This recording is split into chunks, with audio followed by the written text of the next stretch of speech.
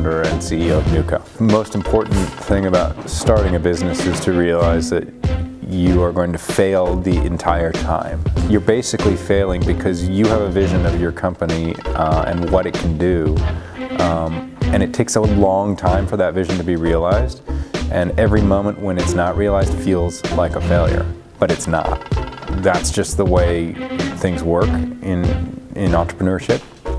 As a matter of fact, it wouldn't be entrepreneurial if it wasn't extremely risky. So you got to be okay with failure. I compare starting companies to starting bands, musical bands. You know, it's very rare that one person can do everything.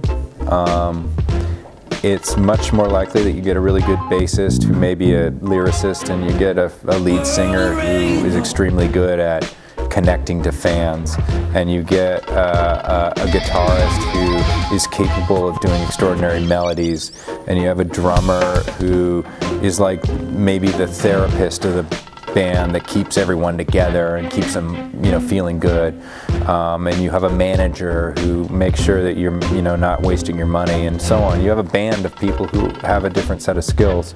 It's very unlikely that you have one person who can do it all, and I think in the entrepreneurial mindset we glorify this one person who can do it all. It's rarely are companies successful because of one person. I like to think about large narratives before deciding what, you know, company to invest in or to partner with or to start. What's the bigger story that's happening, and how does your company play into that trend? So I think there's a couple of things that are happening right now that are really interesting. One of them is that we're renegotiating the relationship between people through the augmentation of technology. There's an extraordinary depth of information about people that didn't exist 5 or 10 years ago, and the ability to understand the signals inside that information and connect people in new ways, I think that's a big opportunity. People think that's a solved problem because of Facebook. It's not. I think people will leave Facebook as soon as they find something better, or they'll just keep using Facebook and use the new thing, as Snapchat proved.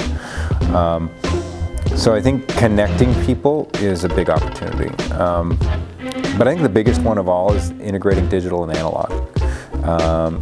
What I call animating material with digital information and processing, and materializing the digital. I think there's a big opportunity there. I'm John Battelle, and go Bears.